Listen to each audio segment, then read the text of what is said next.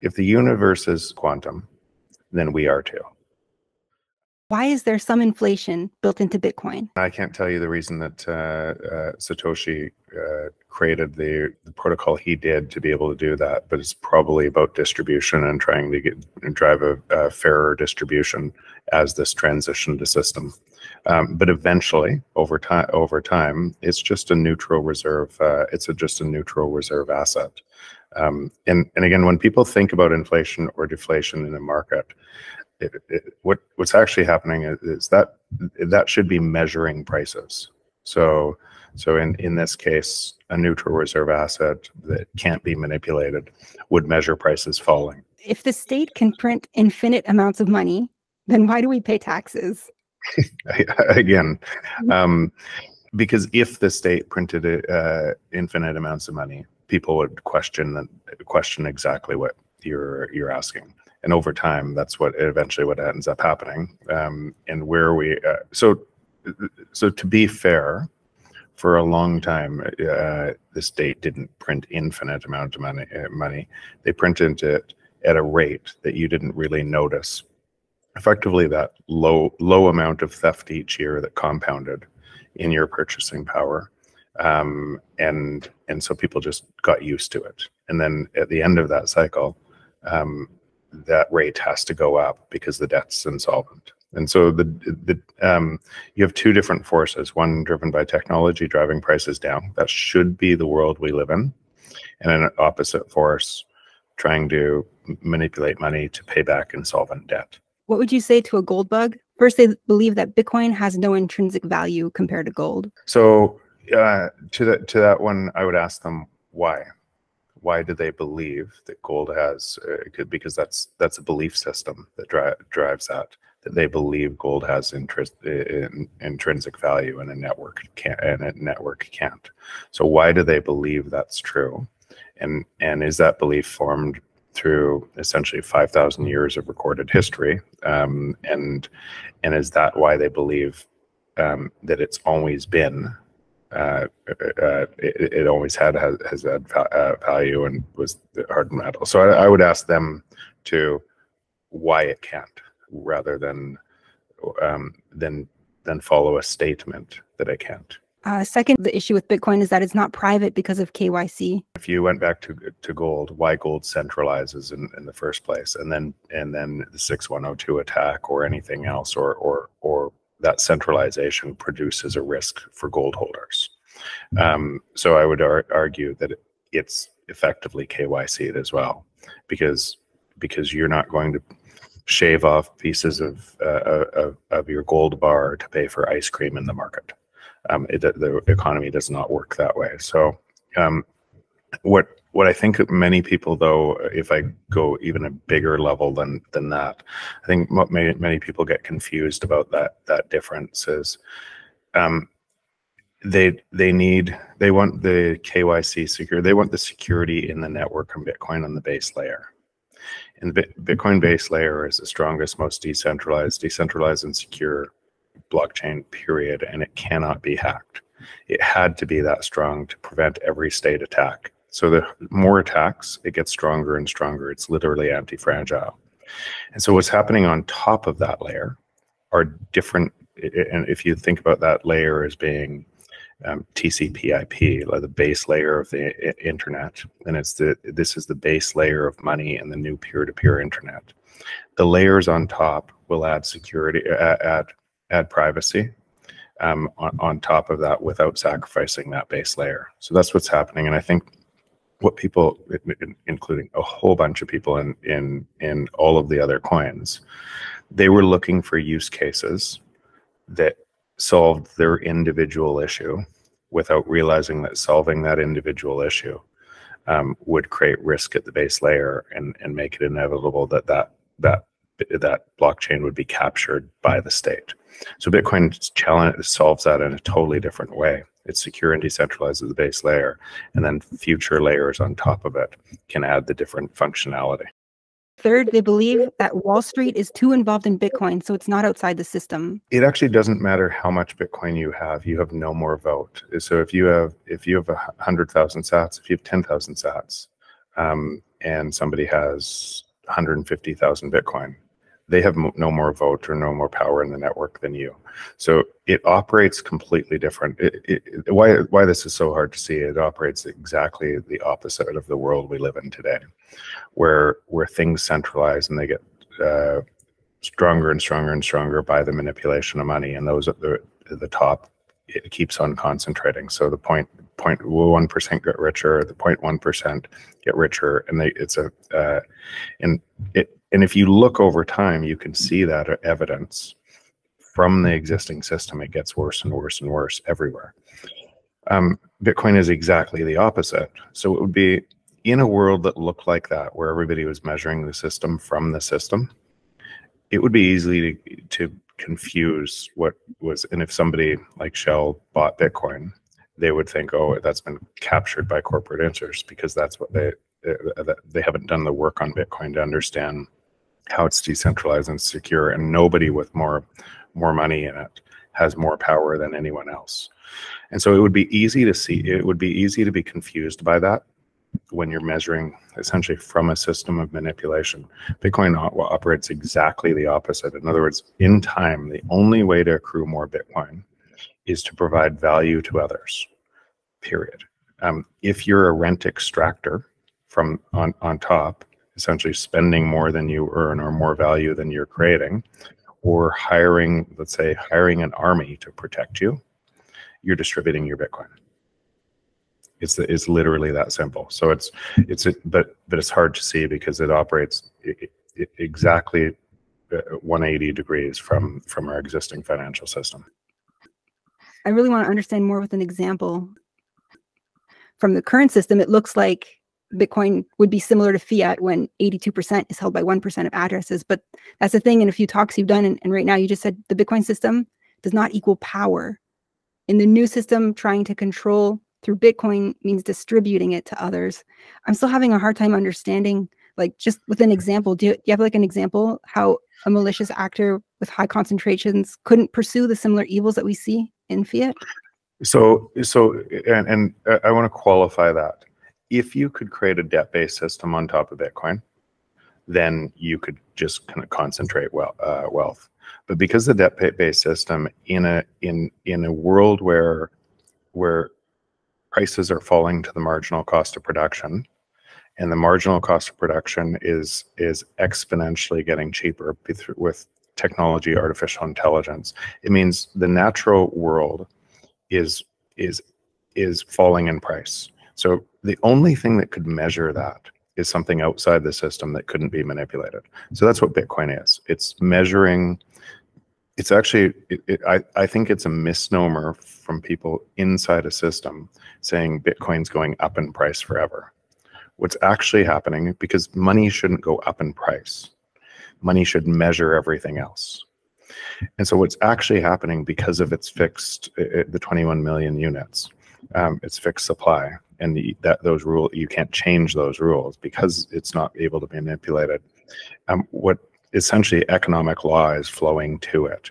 In other words, all prices are falling forever against Bitcoin. Now, what I just said matters a lot for the next step of what you asked. So let's imagine I created a debt-based system on top of Bitcoin, and I controlled, and then prices were falling in Bitcoin terms over and over and over. That means to pay back the debt would be rising exponentially in terms of Bitcoin. So the person who made that loan essentially would be liquidated. It would be like a bank making a bad loan with no Federal Reserve to back the bank. So the person that made the loan in Bitcoin terms to be able to create, essentially prey on, I have a whole bunch of money and I'm going to make and I'm going to use my money to be able to drive this, I'm going to create more money, is essentially going to be liquidated because they don't understand that prices are falling in Bitcoin terms, meaning the debt gets more expensive. That game will be played. It'll get played over and over and over again. And as people get liquidated, less and less debt will be in the system.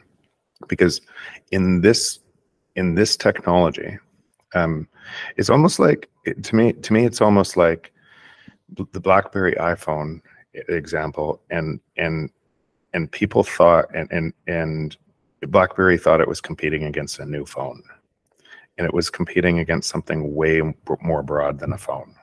And so when you think about what's happening today in Bitcoin, and then the network effect on top of the Bitcoin, or essentially a bearer instrument with zero counterparty risk, Bitcoin, the base layer, with Lightning and other technology that's building on top of layers, you have a bearer instrument with unlimited velocity in the network. And what I just said removes the need for debt, or to a great deal the need for debt, because you don't need massive debt to be able to build economies. You actually have, or massive manipulation of money, or massive debt to be able to drive velocity in currencies. You have velocity in the network itself. And so what that means is people that are playing games like they played in the existing financial system to be able to accrue more money are likely going to get wiped out in the new one, and it's going to distribute their Bitcoin to others, and that distribution is going to constantly happen. Shouldn't Turkey and Argentina already be a bigger example of Bitcoin adoption? I've answered this on many different podcasts recently to your Turkey, Argentina, Venezuela question, and I answer it in a different way. For those that think hyper-Bitcoinization is going to happen tomorrow, I say, if it was going to happen tomorrow, then we could look. Logic would tell you that Venezuela, Argentina, Turkey, they would have 95, 99% Bitcoin adoption instead of 5%. And so what does that tell you about human nature? We measure a system from a system, and we reinforce through our actions that system we live in. And when things are breaking, we trust somebody else is going to fix it from that very same system. And you can see that evidence all over the world. As society in some of those areas crumbles, people still lean into that system, thinking there's an obvious choice from a new leader is going to save them, and a new amount of debt is going to save them, or they get wiped out. The banking system collapses either through complete failure or through hyperinflation, a reset of the currency, and then they go right back to it won't happen again, and it happens again. And you can see throughout history, through the last 20 years, over and over and over again, people getting washed out, completely rug pulled over and over. And so why are they still in the system and they're not Bitcoiners? It's because that bias of thinking of believing somebody else can save us is really strong. So instead of investigate where you might have been wrong before, investigate something on first principles. The data shows most people don't. They stay stuck. And as they stay stuck, they get more anxious. And as they get more anxious and more fear runs into their world, they're more than likely to reinforce that world. So what does that tell us about where Bitcoin is going to be? There's a high chance of dictators and individual loss of freedoms along the way on this road. But it doesn't change the fact that Bitcoin is inevitable. It just changes who is seeing that future. So if you're early, if you're curious, open enough to understand what we're talking about right now, and look at first principles on why, if this is more decentralized, more secure every year on the base layer, if every attack makes it stronger and more users are moving to it, there's an entire ecosystem on top of it now that's being built. I would think you would want to explore that. Now, I can only say what I want to do, because I want to live in a world based on truth. I want my kids to live in a world based on truth instead of this lie. But if you're living in that other world, you're probably going to be I think you're going to be surprised by a whole bunch of events that you didn't think could happen in your lifetime. They keep on happening with greater and greater frequency from the existing system. And if you're in Bitcoin, you'll see an optimistic, hopeful future that's building as more and more people are moving over to it. Thank you so much, Jeff. Actually, you're the one who opened my eyes to that. Okay, well, your Ego Death Through Bitcoin discussion with Robert Breedlove really connected all the dots for me and made me think about how I allocate my time. I'm literally one of those people you described on that podcast as having bought Bitcoin, but still spending their time in fiat.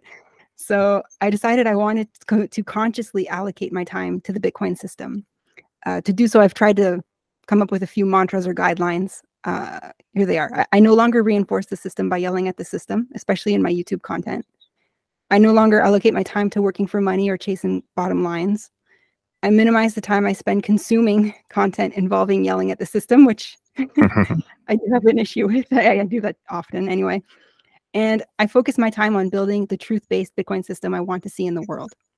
So I believe long-term Bitcoin wins, but in the short term, I'm kind of struggling with dealing with inflation from the fiat world while we're in a bear market. My rent has gone up about 30%, and I need to pay for it in fiat. So as a Bitcoiner who wants to live in the new system now, how can I get by day to day through the bear market and system transition if I still require more and more fiat money in today's world?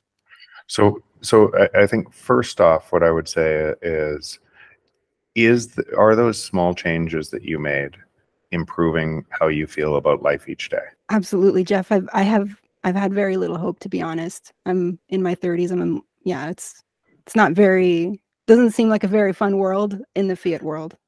Yeah. And so it's already made a difference, and thank you for that. So if you can imagine just one more person, and lots of people said what you said about that Robert Breedlove podcast, and lots of people are saying kind of, I've flipped, or some of what I said had resonance to be able to understand, wait, I actually control the world I see. And if enough people start to understand that, then the world changes to what they want.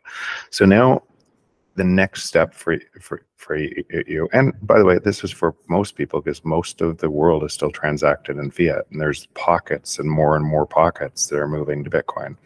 And those pockets are disparate right now. They're in different regions of the world, but there's nothing you could do to solve the existing system problem. You can empathize with all the people stuck in it. You can hope for better, that they could understand that they can easily just walk across to a new system. But what can you do beyond that? As you do, you reached out for this podcast from that talk. So now we're talking. I suspect that this podcast will probably reach other people and bring you into that community closer. That is the community that you want to see. And out of that community, you'll probably see all sorts of different opportunities, because most Bitcoin companies and entrepreneurs that understand what we're talking about right now at that level only want to hire Bitcoiners. And those Bitcoiners have all various skills. It's crazy how the depth of talent because that depth of talent would just mirror depth of talent in the world. And now those people are operating on a different system.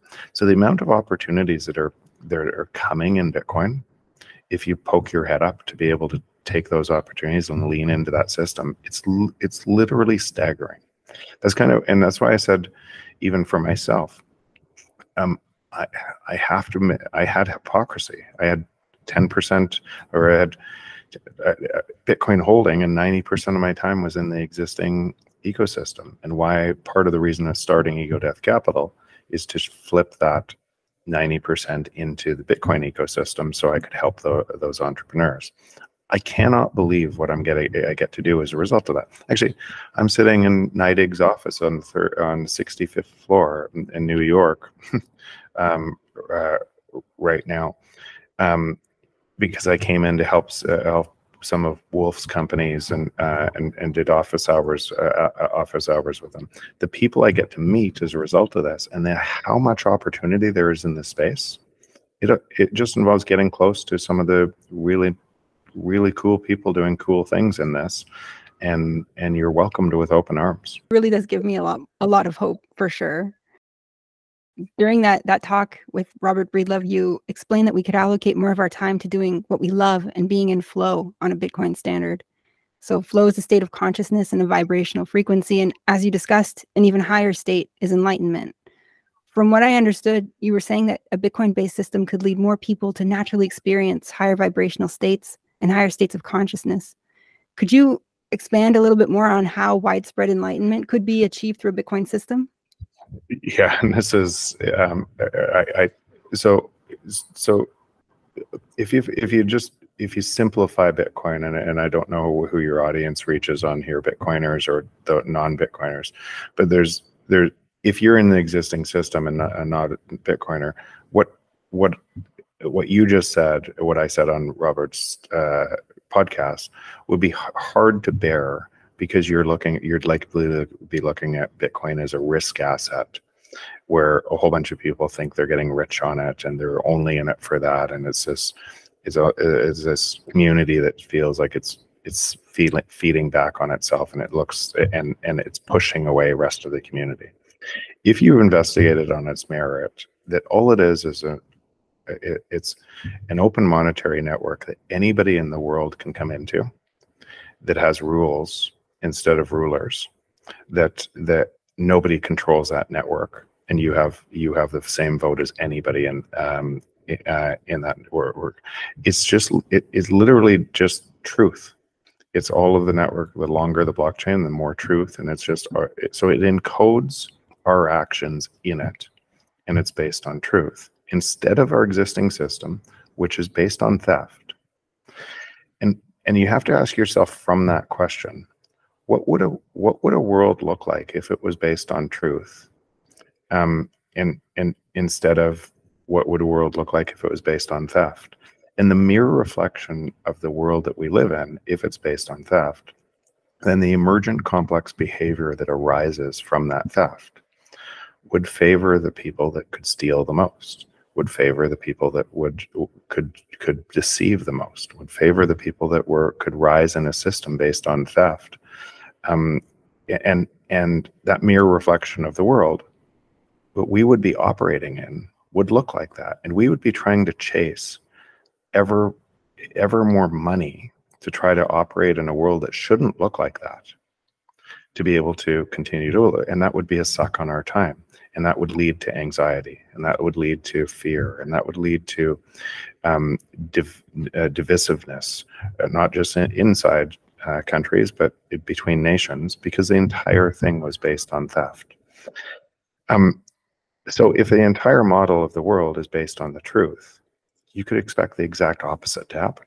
You could expect the people who would win in that system are essentially the honest brokers, the value providers to society, the people that don't need to steal to win, and that time savings, that you're not anxious in a system that's forever manipulating your time. That time savings moves to you, it accrues to you, and as prices fall as a result of technology, your time expands. And that time expanding, you probably do the things that you become more spiritual. You might meditate.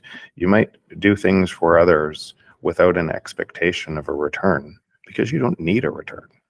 And I recognize what I just said is really hard to see for most of the population, because they're living stuck in a system that they don't know is essentially time theft from them. But it seems obvious to me that what would the emergent complex behavior of life look like on a system based on truth would look very different than the emergent complex behavior based on theft. And that's where I get to, it's likely a higher consciousness over time for humanity. From what I understand, ego death is the deconstruction of our sense of self through a deep process of self-awareness. I may be making assumptions, so please correct me if I'm wrong, but I have a feeling you may have gone through your own ego death experience. And I feel like Bitcoin can be part of an ego death experience in many ways. Do you have any advice for someone experiencing that? So, and let's say ego death, it might be a journey rather than like it's maybe it's a destination, maybe it's a kind of that enlightenment. Anybody can reach it, but it's a journey, and it's. I tend to look at myself, even probably before Bitcoin. I tend to look at myself when I look around and I see everybody essentially stuck in their own belief system of the world, reinforcing that belief system, and telling people that and essentially fighting for that belief system and reinforce and then measuring their and then mad at the world. It's just a mirror of yourself. The world is literally a mirror of yourself. If you see really great in people, if you see love in people, if you see, you're likely to attract more of those people. And so for me, what I tried to do to be able to attack that is almost like an engineering problem. And this is a long history of trying to attack that in my own life. Is instead of looking outside of myself and saying that okay, here's this company that I need to fix. Here's how to fix that company. Because in a company, you're trying to do the same thing. Where's the problem? Fix the problem. Fix the problem. Fix the problem. Trying to make that better. What if you were the thing creating all value in your life, and touching every relationship and company and everything else? What if you fixed you instead?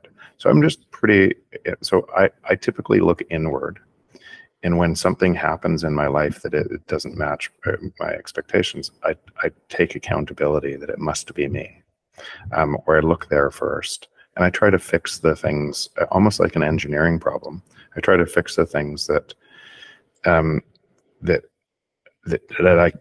I couldn't once see, and now I can see in me. And so some of those fixes became probably the biggest step functions in my life to create value everywhere else. So I typically look inward rather than outward. You said that if one of your relationships is like a 5 or 6 on a scale of 10, it's a reflection of how you're showing up, exactly what you just talked about. I was wondering, how do you show up differently to bring it back up to a 10? We all control our time. We control every single person in our life. We all here's a way into this, and it's probably an easy way in for you. When you look at the picture, you don't look at all your friends in the picture or the other people in the picture first. You look at you. And when you realize that, okay, wait, I do that. I actually did that, and other people do that too. Then you realize how much of the self is involved in everything we do. And when you can minimize that self and you can say, if my relationship is a 5, it's me. And you look back on yourself, what you'll realize, what you might do, what I would do in that case is find out where I'm not showing up with intention. Find out where I'm not showing up with am I on my phone doing something else while I'm in a relationship that they say this time is my most important? Or am I taking all my time away from a relationship that I say is important because something else is giving me love and connection in a different way? And be it money, be it fame, be it fortune, whatever it is, am I actually true to, is my time is it what I how would it show up to somebody else if it looked like that? If they care about themselves too, and I showed up like that, what would it look like to them? So I typically turn it back around myself, and inside that, turning it around, that mirror back on myself, I often find it was me. Thank you so much for that, Jeff. Seriously, it's very helpful.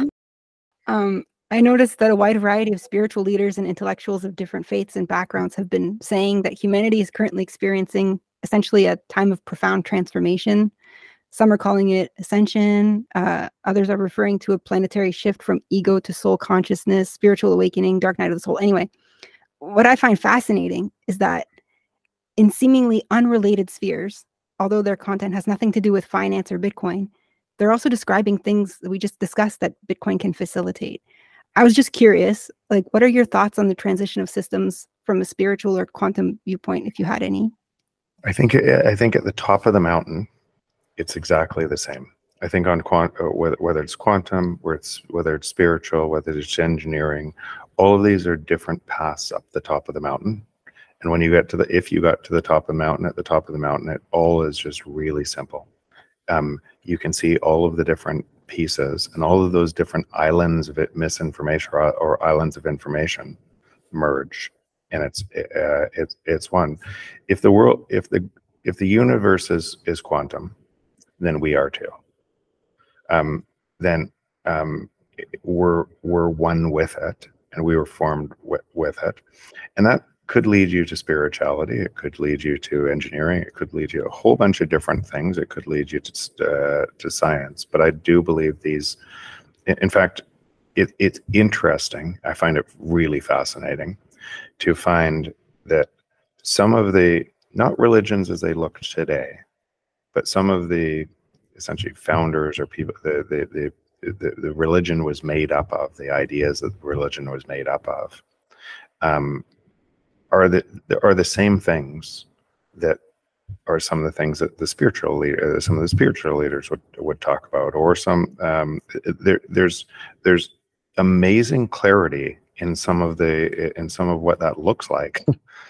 And I guess I wonder, is it just a higher level of consciousness that somebody had at a certain time in a world of great, in a time of great upheaval? And did religions appear to others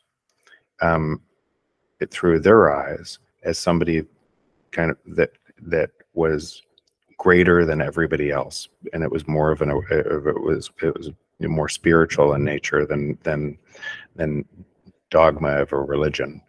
So I don't know, but it seems to make sense out of what the world would have looked like at the time, and what it would have looked like at the time to have somebody stand in a different spot, in a power that was uncompromised by that world looking like that. Yeah, so even when you look at some of the religious texts and you said that the light can't be put out by darkness, right? I think it's just a different way up the mountain to the question you just asked. And when you're up at the top of the mountain, you kind of see it all pretty clearly. I think that's what's, and we are going through a phase transition of society where it's obvious, it's really obvious that the system cannot work like it does today. It's incongruent. Technology brings prices down. Our existing system has to make prices go up. And the world is feeling to everyone, what's wrong? What's wrong? What's wrong? What's wrong? And most of people are inside that system, yelling at that system. And some people are stepping out of that system to say, and I think Bitcoin does connect it. I've not been able to get this out of my head since I heard you say it a few years ago. You said an inflationary monetary policy in a finite world guarantees that this world burns. Well, thankfully we have Bitcoin now as an alternate system, right, for the first time in human history. I have a feeling you're not a prepper, but you have mentioned being prepared with geographical flexibility, notably with a second passport. Are you preparing for the system transition with food, water, shelter, given that history says war is inevitable? The simple answer is yes. I wish I didn't have to. I don't spend a lot of time on that, but I do think about why I think about it is many people are, if you looked at the world today and you looked at what I said in my book, if you looked at everything that we talk about, it was laid out in my book. And it's because if you're watching a trend line of exponential technology, or let's say AI, for 50 years, you could watch, if it was log charted, you could watch the next. And so what people are doing is they're watching a frame of a movie instead of the movie. And so they're predicting the frame. And then as that happens, they're surprised by the next step, right? In the book, I talked about how error correction was intelligence, and that we would see artificial intelligence doing things that we can't even imagine in a short period of time. And now all of a sudden, bam, ChatGPT comes out, AutoGPT, all of these things, and people are surprised. And I'm kind of asking myself, how are you surprised? Right? And everybody now talking about what that looks like. And they still haven't connected the dots as they race in to train the machines faster to be able to use it, to be able to be better than somebody else. They haven't connected the dots that the $100 turns into turns into $60, and they might capture more of the 60, but then somebody else is going to capture more of the 40 than them, and then the machine's going to capture it all. And if you have that system, just like they're looking at frames, and they're not connecting the dots from that movie to the financial that financial movie, and it's the same movie, right? It's and so for the life of me, I can't. That's why it's a little bit hard to for me spending any time in that system, because it feels like I'm just it's really logical. This this path hasn't changed in 50 years, and it's not going to change. It's going to keep happening. And that same path, if you look at the exponential increase in debt and manipulation of money, that's followed the exact same path on the other way. And why life doesn't look like it looks like for younger generation today, that it looked like all the opportunity that people saw 50 years ago and what it looked like, and all of the impacts all around. That's why. And so it's really simple when you understand how the movie looks instead of the frame of the movie. Do you think we'll experience a Bitcoin standard in our lifetime, or do you think we'll only live through the transition of systems? I think I will live in a Bitcoin standard in our lifetime. I can't say that for every nation or every person, but every single person on the planet has an opportunity to start moving over and spending more of their time on a Bitcoin standard. And that'll get easier and easier as time rolls on. And so that choice will be left to every single person on the planet. There were a lot of executives at Sears that could have moved to Amazon. They stayed at Sears and they saw a different world unfold. Now that's a tiny example because it's one within the system instead of the entire system. And so their life would have looked like it's getting harder and harder and harder until the store just collapses and nobody cares. Well, an executive at Amazon's life was getting easier and easier and easier because they were on a new path. Now imagine that at a level that it impacted every other action around the world. That was that much of a fabric of every single thing we did, and it touched everything. That's what people that are living in a Bitcoin standard are seeing, and they're going to see more. It's going to get a lot better for them. And that's actually why, if you can empathize where other people are and understand what it might look like for them, then it's an easier way to have them explore what Bitcoin could look like as an escape hatch from that system. Should we use adoption rates to measure growth and success of the Bitcoin system? Yeah, you nailed it. Adoption rates of both Bitcoin and then Lightning, and then some of the technology that's being built on top. When you see what Fedi is doing and Fedimint is doing, and some of the other companies that are essentially early in the phase of making Bitcoin move to the back, where you don't have to talk about Bitcoin, you talk about all the value you get of products on top of that. That'll bring on billions of people without them even realizing that they've changed systems. And as they start to understand, as they start to reinforce that new system because it gives them so much value, it'll bring others on too. I just like to imagine a little bit the Bitcoin model with you. So what would private property look like on a Bitcoin model of the world? This is an interesting question, because I don't think most people realize that the private property, or the way that essentially the fractional reserve system works, is really pegged to that private property, and it's turned into an asset. So that private property is an asset that is needed to make that system work. And so in that system, you want more and more houses, because the inflation favors that. You pay back the debt in cheaper nominal terms, and the inflation favors that. And if that kept happening, then what would happen is the 0.1% of rich would get wealthier and wealthier and wealthier, and the 99% would get poorer and poorer and poorer. And it would keep happening until such time that the government would bring in a CBDC. And at first, the rich would think, "Oh, this is great. I'm going to bring in a CBDC, and do this. It favors me anyways." And then that CBDC would be used to transfer that wealth and housing back to the other 99%. Otherwise, that government would be would be out. So that all of the next things that are going to happen, or that dictator would be out, because the 99% would overthrow. So all of these natural next steps of this system evolving, when it can't evolve through fair trade or real rules, means laws need to change to support the system, and individual rights and freedoms must go away.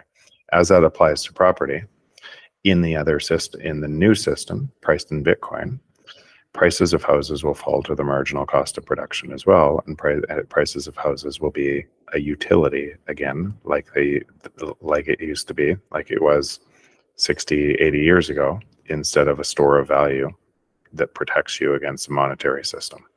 So as it falls to being a utility, and you don't need 10, 20 houses to be able to save your value, then those houses come on the market, and those houses sell in lower and lower prices in Bitcoin terms, and prices fall on housing. This is what we're describing here is so hard to see, because people's bias is from the existing system that they live in. It only works that way because you've effectively granted some authority and ability to change the monetary units underneath the entire puzzle. Would it be similar for public services like security and roads? All that would have to change completely. It all changes completely, but what it does is a different type of free market will emerge, and that will be a free market of government, and governments will be competing against each other all over the world to be able to attract citizens and value providers to their countries, versus value extractors that can, and by doing so, they'll, like, just like today, if you're trying to enter a country, you have to be a citizen that they need, and some sort of entrepreneur, something in a technology industry, you get to the front of the line. Or if you have a bunch of capital that you can invest in that nation, you get to the front of the line. So that won't be any different on a Bitcoin system. These countries are going to compete for labor and capital, and that labor, and to compete for that labor and capital, they're going to have versions of the world that they're going to deliver, that their society, the rules fit, and those versions could vary really widely. One version could say, listen, we're going to provide social support for a bunch of the population, roads, schools, housing, and taxes are going to be paid this way to be able to do that. And they might say it's going to be 20% tax, and a bunch of Bitcoiners and a bunch of that mobility of capital will say, I'm not going to that country. And another country will say, we can do it for 10% because here's how it looks. And a different country will say 5%, and a different country will say 40%. There'll be a whole bunch of different ideas for what society will emerge, and those ideas will compete with each other to provide opportunities for populations, and they'll keep competing to find the best models. What it means is governments will get way smaller. I have a feeling that we'd be much more incentivized to think very, very far outside the box on a Bitcoin system. Like you've said in the past, there'd be more equality, much more brain power, and insane technological innovation. That far down the road, of course, but do you think ideas like teleportation could eventually be a reality on a Bitcoin system, like someday? I don't know. I don't know if teleportation specifically. That's probably a little far out for me right now, in saying there. But just so if you keep coming back to the things people care about most, at least right now. Here's before I go there, I'll say, so Keynes projected a 10-hour work week in 2010 or 2020 in a paper he wrote, I think it was 1923, called "The Economic Possibilities of Our Grandchildren." And what he meant by that is a global average of 10 hours a week worked for more than you have now. Now, you can't measure a counterfactual because we don't live in that world. We live in a system that, based on his ideas, was manipulated for control, where some people don't work any, they extract the labor of everyone else. and most people on this planet work way more than 10 hours. And if you go to Africa or you go to other places, people work countless to have almost nothing. And so it's not the world that he projected, and he just projected kind of the same curves as I'm talking about with technology. So that was in 2020. And today we have 2023, and you can see how fast technology is advancing. So we should have massive abundance in the world, abundance in just about everything. And we should be working global average, maybe 5 hours a week now. And next year it would be 2 hours a week. And that's what could provide potentially a better lifestyle than people have today under a different system. Now it's almost impossible to see that. So it is impossible to see that system, or that what I just said could be true, because we're so scared of, well, if we go there and we don't have enough money and everything collapses, then what do? So we stay in the existing system. But where prices fall to the marginal cost of production, and the marginal cost of production is exponentially getting cheaper, then eventually things like your food, if a machine and an AI that's way smarter than you can, if the machine falls, it keeps falling because it's driven by technology, and the AI is effectively free, then why wouldn't food be free? And why wouldn't some of the things that we think of today as having these high costs, and they're made higher because we live in a system that needs to manipulate money, we can't see the very fact that all of this abundance is actually we already have all the tools to make it abundant for humanity. We just don't have an operating system that'll allow it to flow to society. And Bitcoin is that operating system that allows it to flow to society.